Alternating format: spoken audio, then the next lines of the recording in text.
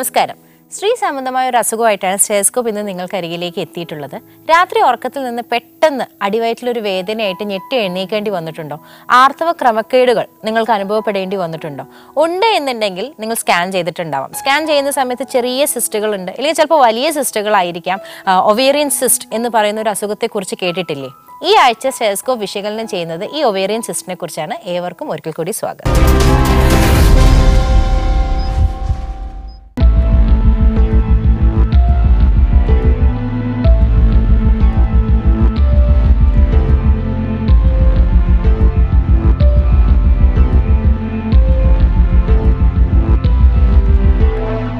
ഒരുപാട് നാൾ നീണ്ടു നിന്ന് കഴിഞ്ഞിട്ടുണ്ടെങ്കിൽ ഒരു ഒവേറിയൻ സിസ്റ്റ്, ഒവേറിയൻ ക്യാൻസർ ആവാമത്രേ. ആണോ? നമുക്ക് ചോദിച്ചു നോക്കാം ഇന്ന് നമ്മളോടൊപ്പം ഉള്ള ഡോക്ടറോട്. She is A consultant in gynaec oncology, doctor Ramya Bineesh. Welcome doctor. നമസ്കാരം ഡോക്ടർ. നമുക്ക് ആദ്യം തന്നെ പൊതുവിൽ അധികം ആർക്കും പരിചയമില്ലാത്തൊരു അസുഖമാണ് വേണമെങ്കിൽ ഒവേറിയൻ സിസ്റ്റ് എന്ന് പറയാം. അപ്പോൾ എന്താണ് ഈ ഒരു ഒവേറിയൻ സിസ്റ്റ് എന്ന് പറഞ്ഞത്, അല്ലെങ്കിൽ എന്തൊക്കെയാണ് അതിൻ്റെ ഒരു ലക്ഷണങ്ങൾ എന്ന് പറഞ്ഞ് നമുക്ക് തുടങ്ങായിരുന്നു?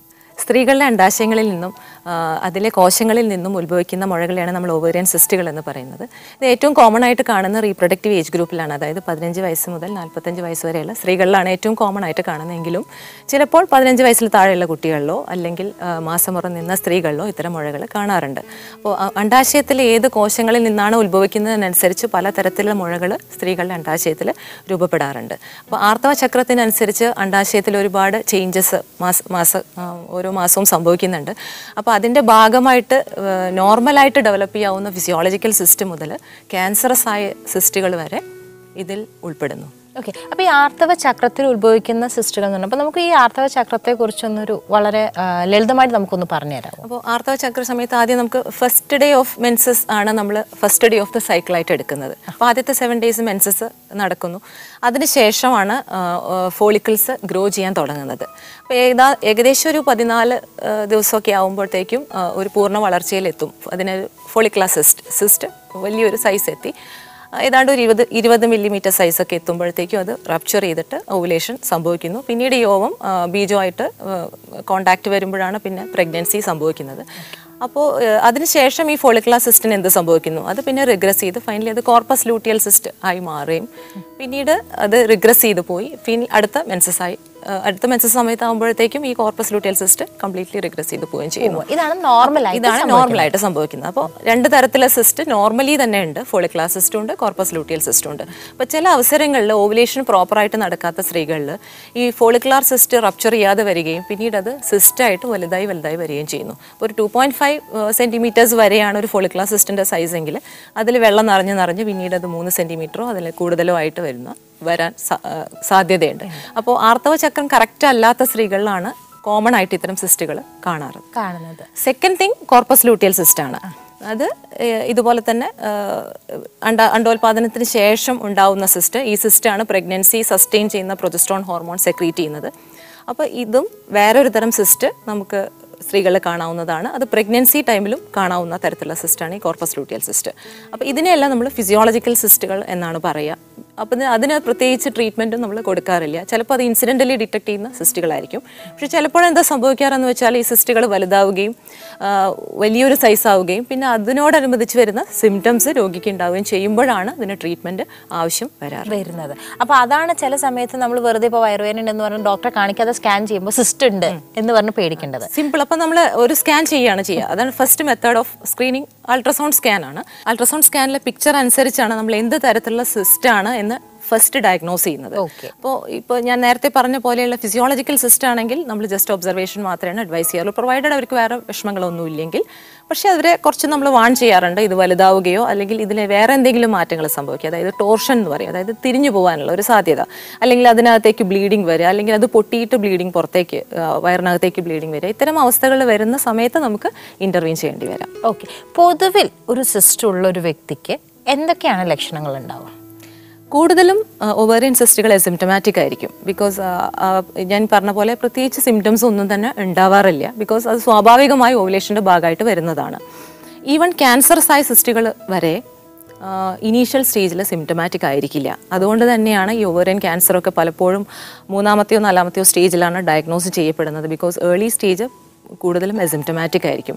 ഇനി ഇവർക്ക് ഉണ്ടാകാവുന്ന ബുദ്ധിമുട്ടുകൾ എന്താണെന്ന് ഞാൻ പറയാം. അപ്പോൾ നേരത്തെ പറഞ്ഞ ഫോളിക്കുലർ സിസ്റ്റോ അല്ലെങ്കിൽ കോർപ്പസ് ലൂട്ടിയൽ സിസ്റ്റുകളോ അവർക്ക് അതിൽ സംഭവിക്കാവുന്നത് നേരത്തെ പറഞ്ഞ പോലെ ടോർഷനോ അല്ലെങ്കിൽ സിസ്റ്റിനകത്തേക്ക് ബ്ലീഡിങ് വരിക, അല്ലെങ്കിൽ സിസ്റ്റ് പൊട്ടിയിട്ട് പുറത്തേക്ക് ബ്ലീഡിങ് വന്ന് അതിൻ്റെതായ സിംറ്റംസ്. അപ്പോൾ ശക്തിയായ വയറുവേദന, നേരത്തെ നമ്മൾ തുടക്കത്തിൽ പറഞ്ഞ പോലെ പെട്ടെന്ന് വരുന്ന ഒരു വയറുവേദന, പെട്ടെന്ന് പാതിരാത്രിയിൽ പെട്ടെന്ന് വയറുവേദനയായിട്ട്, അത് സഹിക്കാൻ പറ്റാത്ത ഒരു വയറുവേദനയായിട്ട് എഴുന്നേൽക്കുന്നു. അപ്പോൾ അത് ടോർഷൻ കൊണ്ടുവരുന്നത്, അതിലൊക്കെ ഇമ്മീഡിയറ്റ് ആയിട്ടുള്ള മാനേജ്മെൻറ്റ് ആവശ്യം വരാറുണ്ട്. ബാക്കിയുള്ള ഓവേറിയൻ സിസ്റ്റുകൾ നമ്മൾ ജസ്റ്റ് ഫോളോ അപ്പ് ചെയ്യുള്ളൂ, അൾട്രാസൗണ്ട് വെച്ച് ഫോളോ അപ്പ് ചെയ്യുള്ളൂ, അല്ലെങ്കിൽ മെഡിക്കൽ മാനേജ്മെൻറ്റ് കൊടുത്തിട്ട് ഫോളോ അപ്പ് ചെയ്യാറുള്ളൂ. ഓവേറിയൻ സിസ്റ്റുകൾ ക്യാൻസറസ് ആയ ഒരു അവസ്ഥയിൽ ഇനീഷ്യൽ സ്റ്റേജിൽ യൂഷ്വലി അവർക്ക് സിംറ്റംസ് ഒന്നും ഉണ്ടാവാറില്ല, അല്ലെങ്കിൽ അവർക്ക് ചിലപ്പോൾ നോൺ സ്പെസിഫിക് ആയിട്ടുള്ള ചില സിംറ്റംസ് ഉണ്ടാവും. അത് കൂടുതലും ഒരു എൽഡർലി ഏജ് ഗ്രൂപ്പിൽ, അതായത് ഒരു പോസ്റ്റ്മെനോപോസൽ മാസക്കുളി നിന്ന സ്ത്രീകളിലാണ് അത്തരം സിസ്റ്റുകൾ കോമൺ ആയിട്ട് കാണുന്നത്, അല്ലെങ്കിൽ മാലിഗ്നൻസി ആവാൻ സാധ്യതയുള്ള സിസ്റ്റുകൾ ആ ഒരു ഏജ് ഗ്രൂപ്പിലാണ് കാണുന്നത്. അപ്പോൾ അത്തരം ആളുകളിൽ കാണുന്ന കോമൺ സിംറ്റംസ് അല്ലെങ്കിൽ വേഗ് സിംറ്റംസ് എന്താണെന്ന് വെച്ചാൽ വയറ് വീർത്ത് വരിക, അല്ലെങ്കിൽ വയറിൽ വെറുതെ ഒരു അസ്വസ്ഥത തോന്നുക, ഭക്ഷണം കഴിക്കാനുള്ള ബുദ്ധിമുട്ടുകൾ, കൂടെ കൂടെ യൂറിനറി ഇൻഫെക്ഷൻ വരിക. അപ്പോൾ അവരതിന് യൂറിനറി സിംറ്റംസ് ഉള്ളതുകൊണ്ട് ഒരു കൂടെ മരുന്ന് കഴിക്കുന്നുണ്ടാവും, അല്ലെങ്കിൽ കൂടെ മൂത്രം ടെസ്റ്റ് ചെയ്യുക. അപ്പോൾ അതിന് ഒരു ജസ്റ്റ് സിംറ്റമാറ്റിക് ട്രീറ്റ്മെൻറ്റ് മാത്രം എടുക്കുന്നുണ്ടാവും.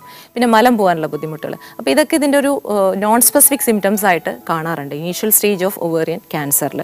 ലേറ്റ് സ്റ്റേജിൽ വളരെയധികം വലുതായി അത് മറ്റുള്ളവരത്തേക്ക് സ്പ്രെഡ് ചെയ്യുമ്പോൾ അതിനനുസരിച്ചുള്ള സിംറ്റംസ് കാണാം. പക്ഷേ അത് വളരെ ലേറ്റ് ആയിട്ട് ഡയഗ്നോസ്. അപ്പോൾ പലപ്പോഴും നമ്മളൊരു ഏകദേശം ഒരു 75% കേസുകളും ലേറ്റ് സ്റ്റേജിലാണ് ഓവേറിയൻ ക്യാൻസർ ഡയഗ്നോസ് ചെയ്യപ്പെടുന്നത്. അതിൻ്റെ ഒരു കാരണം ഇതാണ്.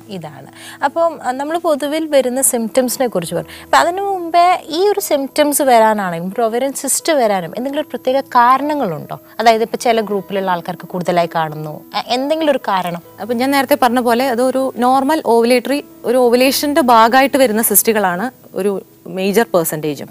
അപ്പോൾ അത് കോമൺ ആയിട്ട് റീപ്രൊഡക്റ്റീവ് ഏജ് ഗ്രൂപ്പിലാണ് കാണുന്നത്. അതല്ലാതെ 45 വയസ്സ് വരെയുള്ള സ്ത്രീകളിലാണ് കാണുന്നത്. ക്യാൻസറസ് ആയ സിസ്റ്റുകൾ അല്ലെ ക്യാൻസറസ് ആയ മുഴകൾ ഉണ്ടാകാൻ ഒരു പാരമ്പര്യ ഘടകമുണ്ട്, ഒരു സ്ട്രോങ് ആയിട്ടുള്ള. അപ്പോൾ അത് ചിലതരം മ്യൂട്ടേഷൻസ്, ജനിതകമായ മാറ്റങ്ങൾ ഉണ്ടാവുന്ന ചില ഫാമിലീസിൽ ഓവേറിയൻ ക്യാൻസർ വരാനുള്ള സാധ്യത കൂടുതലായിട്ട് കാണുന്നുണ്ട്. മാത്രമല്ല മറ്റു പല ക്യാൻസേഴ്സും ഇതുമായിട്ട് റിലേറ്റഡ് ആണ്, ചില സിൻഡ്രോംസ് ഇതുമായിട്ട് റിലേറ്റഡ് ആണ്. അപ്പോൾ അത്തരം സിൻഡ്രോംസ് ഫാമിലി അല്ലെങ്കിൽ അത്തരം ക്യാൻസേഴ്സ് ക്ലോസ് റിലേറ്റീവ്സിലുള്ള ആളുകളോട് നമ്മൾ കുറച്ചും കൂടി ഫ്രീക്വൻ്റ് ആയിട്ട് ഓവറി സ്ക്രീൻ ചെയ്യാൻ നിർദ്ദേശിക്കാറുണ്ട്. അപ്പോൾ ഈ ഒവേറിയൻ സിസ്റ്റ് എന്ന് പറയുമ്പോൾ ഈ PCOD എന്ന് പറയുന്നത് ഇതിൻ്റെ ഒരു പാർട്ടാണോ അതോ വേറെ ഒരു ഘടകമാണോ? ഒരു ഒവേറിയൻ സിസ്റ്റ് എന്ന് നമ്മൾ ശരിക്കും ഡയഗ്നോസ് ചെയ്യണമെങ്കിൽ മോർ ദാൻ 3 സെൻറ്റിമീറ്റർ സൈസുള്ള ഒരു വെള്ളം നിറച്ച ഒരു ബാഗിനെയാണ് നമ്മൾ സിസ്റ്റ് എന്ന് പറയുന്നത്. പോളിസിസ്റ്റിക് ഓവറിയിൽ സംഭവിക്കുന്നത് കൊച്ചു ഫോളിക്കിൾസ് ഉണ്ടാവും. ഫോളിക്കുലാർ സിസ്റ്റ് എന്നാണ് അതിനെ പറയുക. അത് വളരെ ചെറിയ സൈസായിരിക്കും. അതൊരു 10 to 12 ഫോളിക്കിൾസ് ഉണ്ടെങ്കിൽ നമ്മൾ പോളിസിസ്റ്റിക് ഓവറി ഡയഗ്നോസ് ചെയ്യുന്നു. അതായത് ഈ അണ്ടത്തിൻ്റെ വളർച്ചയെ ഏതെങ്കിലും യങ്ങർ സ്റ്റേജിൽ സ്റ്റോപ്പ് ചെയ്യുന്ന ഒരവസ്ഥയാണ് പോളിസിസ്റ്റിക് ഓവറിയിൽ ഉണ്ടാവുന്നത്. അപ്പോൾ പോളിസിസ്റ്റിക് ഓവറി നമ്മൾ സിസ്റ്റിൻ്റെ ട്രീറ്റ്മെൻറ്റ് അല്ല കൊടുക്കേണ്ടത്. ആ പോളിസിസ്റ്റിക് ഓവറി മൂലം ഉണ്ടാകുന്ന ഹോർമോണൽ ഇംബാലൻസ് ഉണ്ട്. അപ്പോൾ അതിനെയാണ് നമ്മൾ ട്രീറ്റ് ചെയ്യേണ്ടത്. അപ്പോൾ അതിലൊരു സർജറി, സിസ്റ്റിന് വേണ്ടിയുള്ള സർജറി നമ്മൾ പേഴ്സേ അഡ്വൈസ് ചെയ്യാറില്ല. ചില കേസിൽ ഇൻഫെർട്ടിലിറ്റി പ്രോബ്ലംസ് ഉള്ളവർക്ക് നമ്മൾ ഡ്രില്ലിംഗ് എന്ന് പറഞ്ഞ ഒരു പ്രൊസീജിയർ ചെയ്യാറുണ്ട്. അത് ആ സിസ്റ്റുകൾ പൊട്ടിച്ച് കളയാമെന്ന് മാത്രമേ അതുകൊണ്ട് ഉദ്ദേശിക്കുന്നുള്ളൂ. ബിക്കോസ് ആ ഹോർമോൺസ് കുറയ്ക്കാൻ വേണ്ടിയിട്ടുള്ള ഒരു മെത്തേഡ് മാത്രമാണ് അത്. അല്ലാതെ ഒരു സിസ്റ്റിനെ മാനേജ് ചെയ്യല്ല അവിടെ നമ്മൾ ചെയ്യുന്നത്. അപ്പോൾ ഈ PCOD ഉള്ളവർക്ക് അല്ലെങ്കിൽ തടി കൂടുതലുള്ളവർക്ക് ഓവേറിയൻ സിസ്റ്റ് വരാനുള്ള സാധ്യതകളുണ്ടോ? Polycystic ovarian syndrome is closely related to metabolic syndrome എന്നാണ്. മെറ്റബോളിക് സിൻഡ്രോം എന്ന് പറഞ്ഞാൽ ഡയബറ്റിസ്, ഹൈപ്പർ ടെൻഷൻ, ഒബിസിറ്റി ഇതെല്ലാം കമ്പൈൻ ചെയ്യുന്ന ഒരു എൻറ്റിറ്റിയാണ് മെറ്റബോളിക് സിൻഡ്രോം. അപ്പോൾ ഇതുള്ള ആളുകളിൽ, പ്രത്യേകിച്ച് ഫിസിക്കൽ ഇനാക്ടിവിറ്റി ഉള്ള ആളുകളിൽ polycystic ഓവറിയുടെ incidents വളരെയധികമാണ്.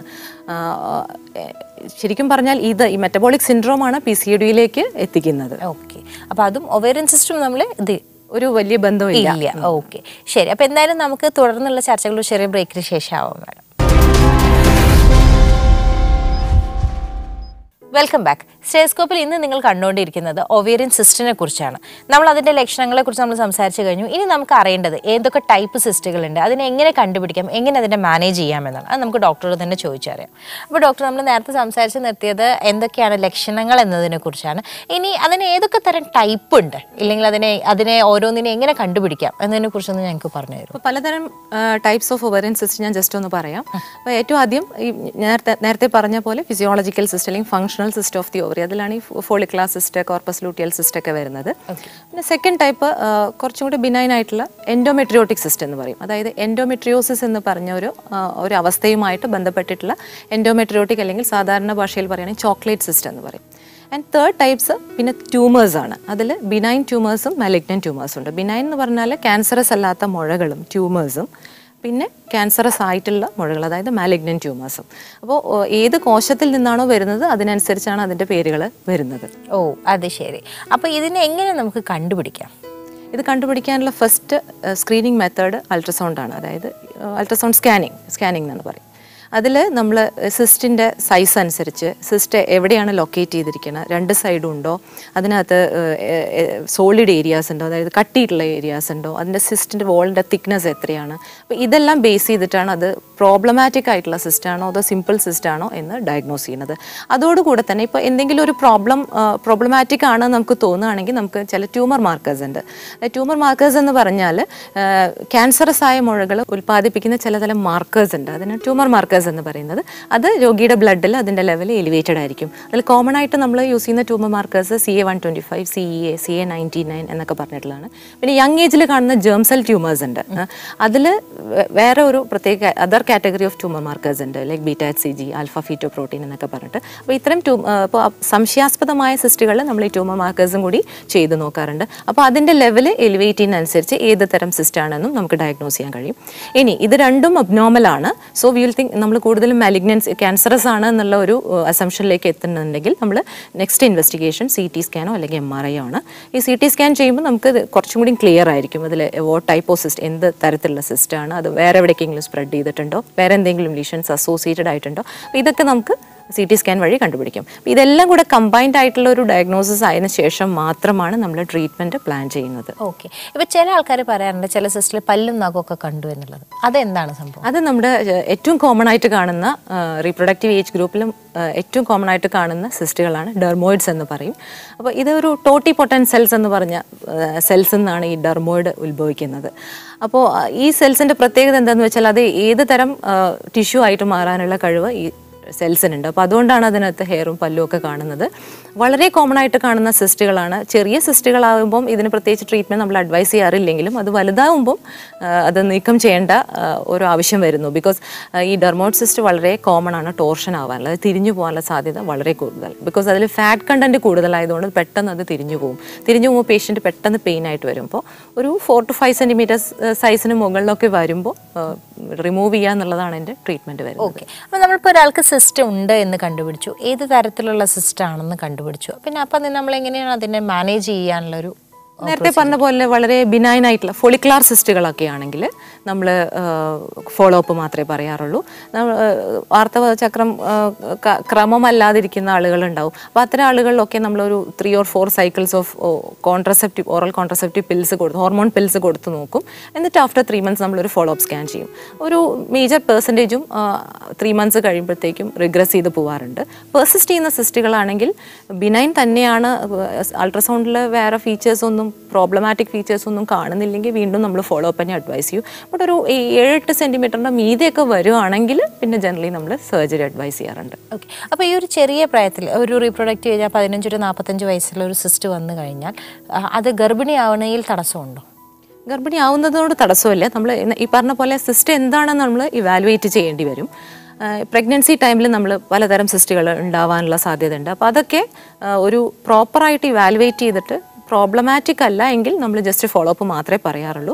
But even pregnancy ടൈമിൽ ക്യാൻസറാണ് ഡിറ്റക്ട് ചെയ്യുന്നതെങ്കിൽ നമുക്ക് ട്രീറ്റ്മെൻറ്റ് അത്യാവശ്യമായിട്ട് വരുകയും ചെയ്യും. ഓക്കെ. അപ്പോൾ ഇൻഫെർട്ടിലിറ്റിക്ക് ഒരു റീസൺ ആയിട്ട് വേണമെങ്കിൽ പറയാം. അതിൽ കൂടുതൽ നേരത്തെ പറഞ്ഞ പോലെ പോളിസിസ്റ്റിക് ഓവറിയൻ സിൻഡ്രോമാണ് ഏറ്റവും ഫ്രണ്ടിൽ നിൽക്കുന്ന ഒരു കൂടുതലായി നിൽക്കുന്നത്. ഇനി നമുക്ക് സംസാരിക്കാനുള്ളത് എങ്ങനെയാണ് ഒരു സിസ്റ്റിനെ മാനേജ് ചെയ്യുക എന്നതിനെ കുറിച്ചാണ്. അത് നമുക്കൊരു ബ്രേക്കിന് ശേഷം കാണാം. Welcome back. ഇന്ന് നമ്മൾ ഡിസ്കസ് ചെയ്തുകൊണ്ടിരിക്കുന്ന ഒവേറിയൻ സിസ്റ്റിനെ കുറിച്ചാണ്. ഇനി നമുക്ക് അറിയേണ്ടത് അതിനെ എങ്ങനെ മാനേജ് ചെയ്യാം എന്നതാണ്. അപ്പോൾ മാഡം, നമ്മൾ ഇത്ര നേരം സംസാരിച്ച് പറഞ്ഞു നിർത്തിയത് കണ്ടുപിടിച്ചു, ഏതൊക്കെ തരമുണ്ടെന്ന് നമുക്ക് മനസ്സിലായി. എങ്ങനെ അതിനെ മാനേജ് ചെയ്യാം? ഓക്കെ, നമ്മൾ പ്രോപ്പർലി ഇവാലുവേറ്റ് ചെയ്തു, ഇന്ന തരത്തിലുള്ള സിസ്റ്റാണ് നമ്മൾ കണ്ടുപിടിച്ചു. അപ്പോൾ അതിനനുസരിച്ച് നമുക്ക് മാനേജ്മെൻറ്റ് 3 തരത്തിൽ ഡിവൈഡ് ചെയ്യാം.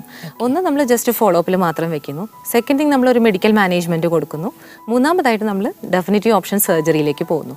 അപ്പോൾ ഫോളോ അപ്പിൽ വെക്കാൻ പറ്റുന്ന സിസ്റ്റുകൾ ഞാൻ നേരത്തെ പറഞ്ഞ പോലെ പ്രത്യേകിച്ച് മാലിഗ്നൻറ്റ് ഫീച്ചേഴ്സ് ക്യാൻസറസ് ആണെന്ന് തോന്നാത്ത സിമ്പിൾ സിസ്റ്റുകൾ നമ്മൾ ഫോളോ അപ്പിൽ വെക്കാൻ മാത്രമേ പറയാറുള്ളൂ. സൈസ് കൂടുമ്പോൾ ഞാൻ പറഞ്ഞ പോലെ 8 സെൻറ്റിമീറ്റേഴ്സിനൊക്കെ മീതെ പോകുമ്പോൾ നമ്മൾ സർജറി അഡ്വൈസ് ചെയ്യുകയും ചെയ്യും. Second one endometriotic സിസ്റ്റുകളാണ്. എൻഡോമെട്രിയോട്ടിക് സിസ്റ്റുകൾ ഒരു 4 സെൻറ്റിമീറ്റർ താഴെ ഉള്ള സൈസുള്ള എൻഡോമെട്രിയോട്ടിക് സിസ്റ്റുകൾ പൊതുവേ നമ്മൾ മെഡിക്കൽ മാനേജ്മെൻറ്റാണ് അഡ്വൈസ് ചെയ്യാറ്. പക്ഷേ ഇത്തരം ആളുകളിൽ ഇൻഫെർട്ടിലിറ്റി, അതായത് വന്ധ്യത വളരെ കോമൺ ആയിട്ട് കാണാറുണ്ട്. അപ്പോൾ ചിലപ്പോൾ വന്ധ്യത ട്രീറ്റ്മെൻറ്റ് ഭാഗമായിട്ട് നമുക്ക് ഈ സിസ്റ്റുകൾ റിമൂവ് ചെയ്യേണ്ടി വരാറുണ്ട്. അപ്പോൾ അതിൽ ലാപ്രോസ്കോപ്പി വഴി നമ്മൾ എൻഡോമെട്രിയോട്ടിക് സിസ്റ്റ് റിമൂവ് ചെയ്യാൻ അഡ്വൈസ് ചെയ്യാറുണ്ട്, എസ്പെഷ്യലി ഒരു 4 സെൻറ്റിമീറ്റർ മീതെ പോകുന്ന സിസ്റ്റുകൾ. തേർഡ് ടൈപ്പ് സിസ്റ്റ് എന്ന് പറഞ്ഞാൽ നേരത്തെ പറഞ്ഞ പോലെ ട്യൂമേഴ്സാണ്. ബിനൈൻ ട്യൂമേഴ്സും മാലിഗ്നൻറ്റ് ട്യൂമേഴ്സ്, ക്യാൻസറസ് ആയതും അല്ലാത്തതുമായ മുഴകൾ. ഇതിൽ ഡെഫിനിറ്റീവ് ട്രീറ്റ്മെൻറ്റ് സർജറി തന്നെയാണ്. സർജറി നമുക്ക് 2 തരത്തിൽ ചെയ്യാൻ കഴിയും. ലാപ്രോസ്കോപ്പി അല്ലെങ്കിൽ താക്കോൽ ദ്വാര ശസ്ത്രക്രിയ വഴിയോ അല്ലെങ്കിൽ ഓപ്പൺ സർജറി വഴിയോ ചെയ്യാൻ പറ്റും. അപ്പോൾ ഇത് ഏത് റൂട്ട് സെലക്ട് ചെയ്യണം എന്നുള്ളത് depends on the type of cyst, എന്ത് തരം സിസ്റ്റ് ആണെന്ന് അനുസരിച്ചിരിക്കും. നമുക്ക് ക്യാൻസറസ് ആണ് എന്നുള്ളൊരു സസ്പീഷൻ ഉള്ള ട്യൂമേഴ്സ് ആണെങ്കിൽ ബെറ്റർ ഓപ്പൺ സർജറിയാണ് കൂടുതൽ അഡ്വൈസബിൾ. ബിക്കോസ് നമുക്കൊരു ആ സിസ്റ്റ് പൊട്ടിക്കാതെ പുറത്തെടുക്കുക എന്നുള്ളത് വളരെ നിർബന്ധമാണ്. കാരണം സിസ്റ്റ് പൊട്ടിച്ച് കഴിഞ്ഞാൽ ഇപ്പോൾ ഇതിനകത്ത് ക്യാൻസറസ് ആയിട്ടുള്ള കോശങ്ങളുണ്ടെങ്കിൽ അത് നമ്മുടെ വയറിനകത്തേക്കെല്ലാം സ്പ്രെഡ് ചെയ്ത് ആ സ്റ്റേജ് അപ്സ്റ്റേജ് ചെയ്യാൻ, ക്യാൻസറിൻ്റെ ആ സ്റ്റേജ് അപ്സ്റ്റേജ് ചെയ്യാനുള്ളൊരു സാധ്യത ഉള്ളതുകൊണ്ട് ക്ലിനിക്കലി സസ്പീഷൻ ഉള്ള സിസ്റ്റുകൾ നമ്മൾ ഓപ്പൺ സർജറി ആയിട്ട് തന്നെയാണ് ചെയ്യുന്നത്. ലാപ്രോസ്കോപ്പിക് സർജറിയാണ് ബിനൈൻ സിസ്റ്റുകൾ എപ്പോഴും പ്രിഫേർഡ് ആയിട്ടുള്ളത്. ബിക്കോസ് നിങ്ങൾക്കറിയാം, താക്കോൽ ദ്വാര ശസ്ത്രക്രിയ ചെയ്യുമ്പോൾ അത് വേദന കുറവാണ്, ഇപ്പോൾ ഹോസ്പിറ്റൽ സ്റ്റേ കുറവാണ്, പോസ്റ്റ് ഓപ്പറേറ്റീവ് റിക്കവറി ടൈം കുറവാണ്. അപ്പോൾ അതുകൊണ്ട് തന്നെ കൂടുതൽ നമ്മൾ ഇന്നത്തെ കാലഘട്ടത്തിൽ മെഡിക്കൽ ഫീൽഡ് ഇപ്പോൾ ഒരുപാട് അഡ്വാൻസ്ഡ് ആയിട്ടുള്ള ഈ ഒരു കാലഘട്ടത്തിൽ നമ്മൾ ലാപ്രോസ്കോപ്പിക് സർജറിയാണ് ബിനൈൻ സിസ്റ്റിനെ എപ്പോഴും പ്രിഫർ ചെയ്യുന്നത്. പക്ഷേ സസ്പീഷൻ ഉള്ളപ്പോൾ നമ്മൾ ഓപ്പൺ സർജറി തന്നെ ചെയ്യാറുണ്ട്.